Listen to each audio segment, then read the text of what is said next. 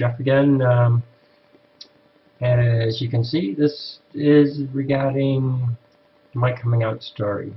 So first thing I want to cover is, when did I come out? Well, let's see. Well, when did I know I was gay? Well, personally, I knew it all my life, I think.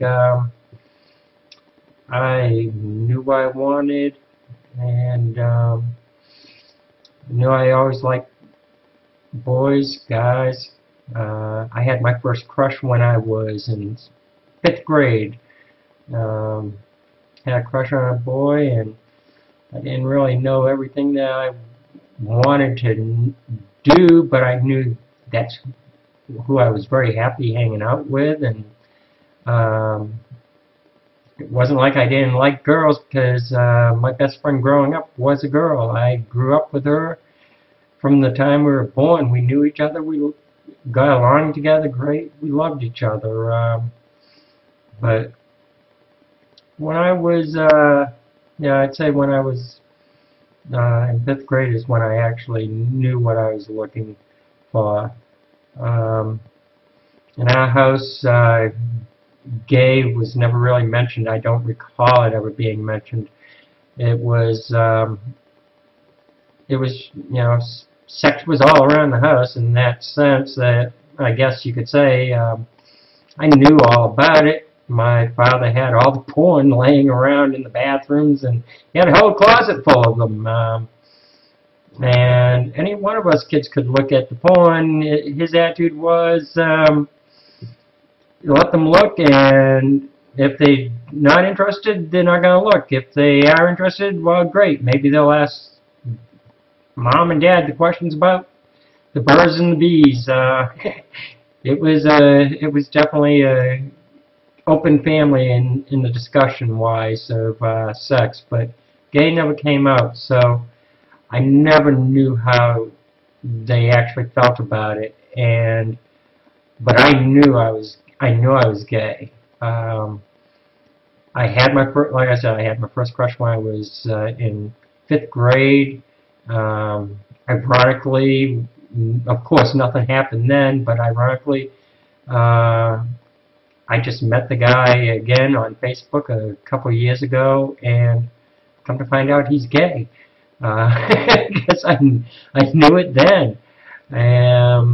He didn't. He ended up getting married. He had a little family, and then got divorced, and now he lives with his boyfriend in New York. Pretty cool.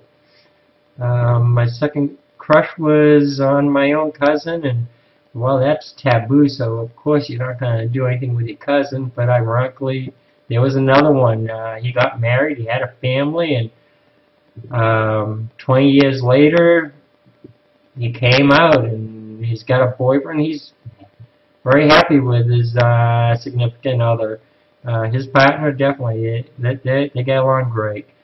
But for me, I basically stayed in. I was in the closet up until my 20s. In actuality, I was insistent that I was going to be straight. I was not going to be not normal. Whatever normal should have been, that's what I was going to be. At the age of 23, that was my first girlfriend, and we got engaged.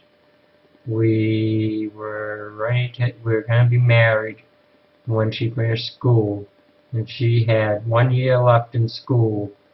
And while she was away at school, I got a roommate, and me and the roommate ended up becoming, well, I guess you could say boyfriends. It was who I thought I was going to live my life with. So finally, one day, I didn't want to hide it anymore. I wrote a letter to her. Never read a letter. I feel bad. I wrote her a letter and told her I was gay, and that my roommate was my boyfriend. and I was sorry. She was the first one I came out to. It was the first time I had wrote the words that I was gay, and she mailed me back, basically telling me I was a fucking asshole and that I was gonna burn in hell. It definitely didn't make me feel good, and I held it.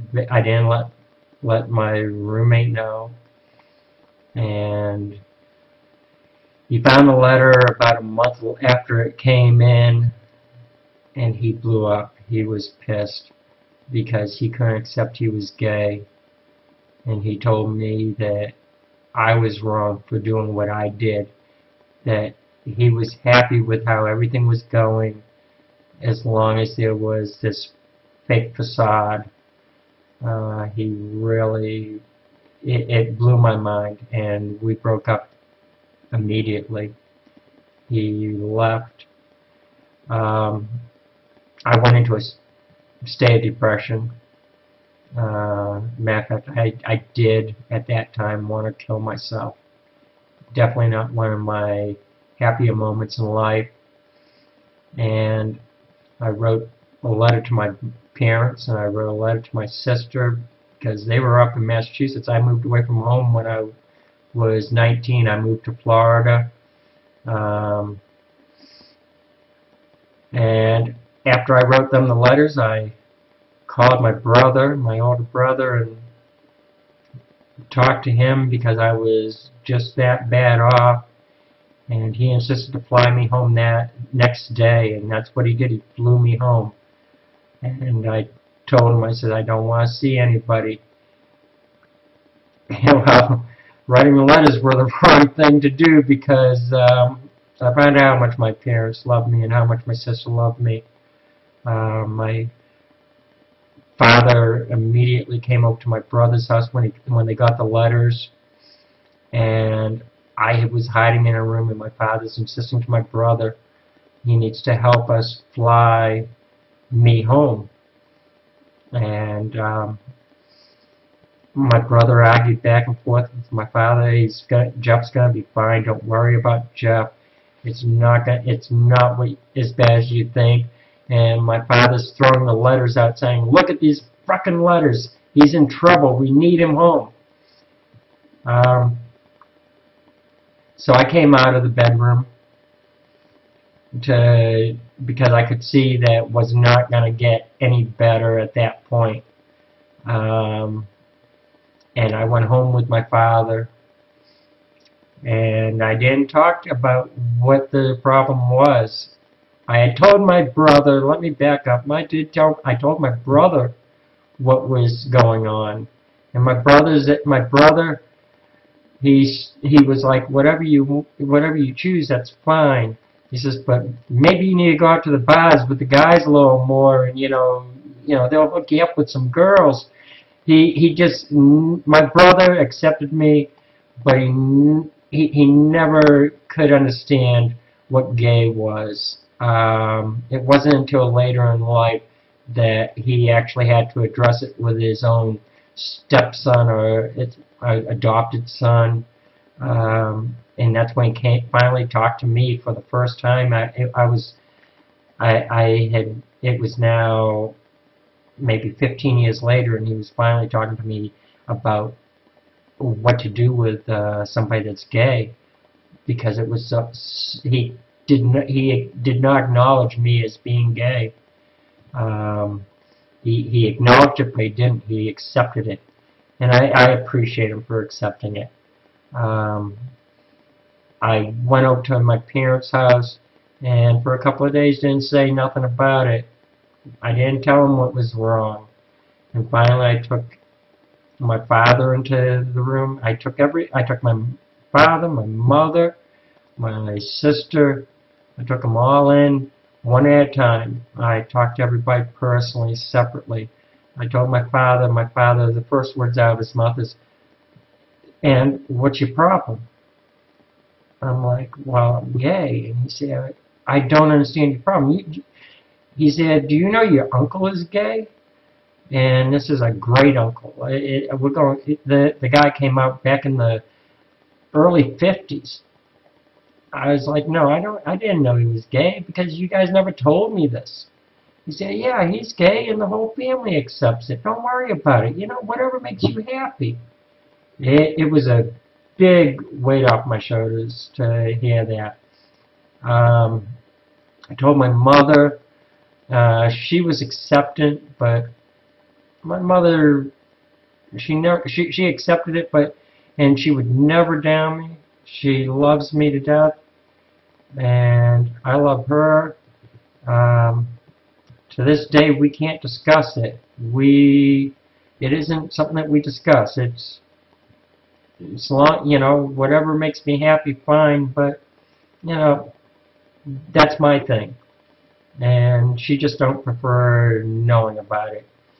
So she doesn't know about it. She knows about it, but she just doesn't think about it, I guess. I don't know. My father, on the other hand, throughout my life, up until the day he passed away, which was 10 years ago now, he would call me 2-3 times a week, and I can be guaranteed in that conversations that at least once he'd be asking me if I had a boyfriend, if I had found anybody, who was I seeing. He wanted to know what was going on in my life. Really made me feel good. Try not to cry here. My sister, she accepted me with open arms. She's another one that she's always wanted to know what's going on in my life. She wants to know if I don't mention anybody for a certain amount of time. She's like, so what's going on? Have you found somebody? You need to find somebody.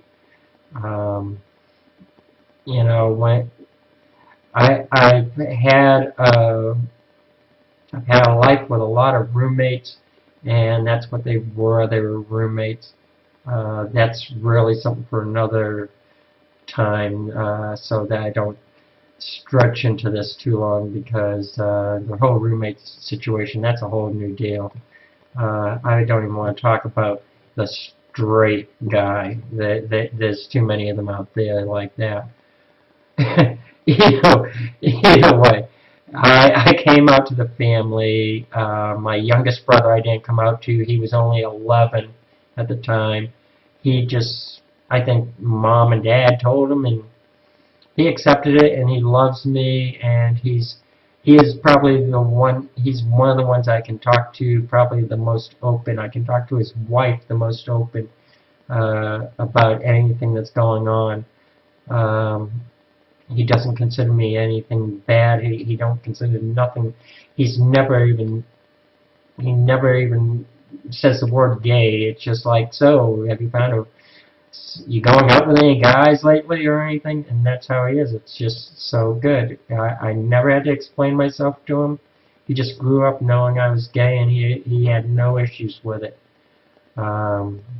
He's even actually used my name for one of his sons, because he said to me, he says, you're never going to have a child that you can name your own.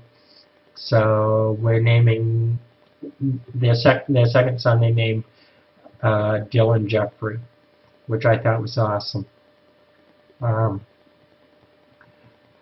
I came out to everybody, it was a big relief in a sense, but I went down in Florida. I was hanging around a rough crowd. I could not come out to them. They did find out. They came over to the house, a whole gang of them, and to just visit. And I was with a guy, and they saw through the window, and we talked for about 5 minutes, and that was the last time I ever seen any of them. They all just left and would not come back. I never heard from them again. That just goes to show where your friends are at. And from that point, I was I was working in an area that was comfortable. It was restaurants. It just seemed right. And then when I turned 26, I was unemployed and I got a job being an electrician. And when I got onto the construction sites, it was a whole new story. Because when you get into a construction site, when you're working that type of work, especially when I first started, it just wasn't the thing to come out and say you're gay. I watched a gay person get totally. It was terrible what I watched happen, and I didn't do nothing. I wasn't proud of it, but in the same respect, I needed my job, and I was on a big job, and a bunch of men harassed him. Made him quit that day. He was on the job for one day. He came on the job with the gay flag on his shirt with the words, "I am gay." It wasn't the thing for him to do. This was 1987.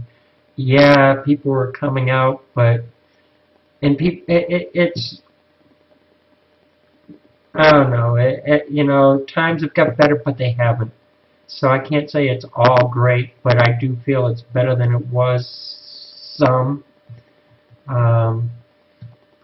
Definitely better from the 70s and 80s that I was growing up as my teens, my 20s. It was terrible. He quit. They did not beat him up. They just verbally abused him to the point that he couldn't take it anymore, and I felt really bad.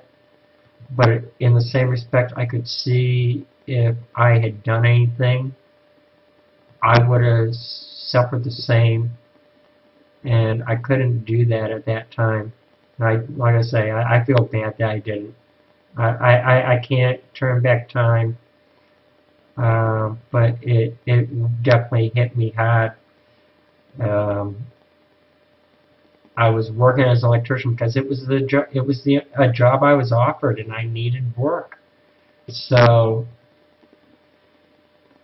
I didn't know that it was going to become my lifetime career, and it did. I've been an electrician ever since. I run big jobs, and through the years I've seen it change on the construction end of things. I've seen it change. People say things haven't changed. Things have changed, because I can see how it was and I see how it is now. I have ran crews of 100 men, and I don't come out and say, "Hey, I'm gay," but as I've worked with a company, the guys watch who you go, what you're doing, who you're going out with. If you're with a girl, if you're not, it's casual talk. It's life, you know. You're seeing these guys every day, so they start to put things together and figure things out, and all it takes is one guy to find out you're gay, and within a week, everybody on the job site's going to know you're gay, even though he's going to say, "I won't tell nobody." Yeah, right. He won't tell nobody. It doesn't go that way at all. They're like nothing against the girls, but they're like a bunch of gossiping hens, because they're all telling everybody what's going on. And boom, okay, you're out. In a matter of a week, I'm out to 90 to 100 men. And that's when you find it strange, because here comes, all of a sudden you have these straight guys hitting on you, or just wanting that one night fling because they want to see what the experience of it all is. It's funny. But getting back to the basics of coming out, what I've learned in my life is that I'm always coming out. It's not something that was a one-time deal and whew, oh, thank God it's over. No, it ain't over. Because every time I change jobs, I gotta come out again. I don't have to rush out and tell everybody, but down the line, somewhere along the way, it's gonna come out. And I'm going to have to deal with it. I'll talk more about construction and how it is to be gay on construction another time. I have good friends. I don't have a lot of friends, but the friends I have are good friends. And only a couple of them are gay. The rest of them have been straight, and they're real. We get along great. We go out, we shoot pool, we have fun. That's me. Go out, shoot pool, and have fun. And there's a couple of them who will help out, try and help me out. And you know, oh, there's a guy. He looks cute. You know, why don't you get him? I bet he's gay. They're funny. They really are funny. You know, with my friends, they know now, and I don't worry about that. But every job I go to, it's a whole new process of me coming out again. So I will end this video, and I hope I help somebody out there, or somebody can relate to it. Great. You want to leave a comment down below? Be more than happy to read your comments. And if you want to hear more, I don't know, you know, I don't know what I'm doing with this channel exactly, but subscribe. You know, worst case scenario, you don't watch my video, but like y'all to come back and watch the video. Again, thanks a lot.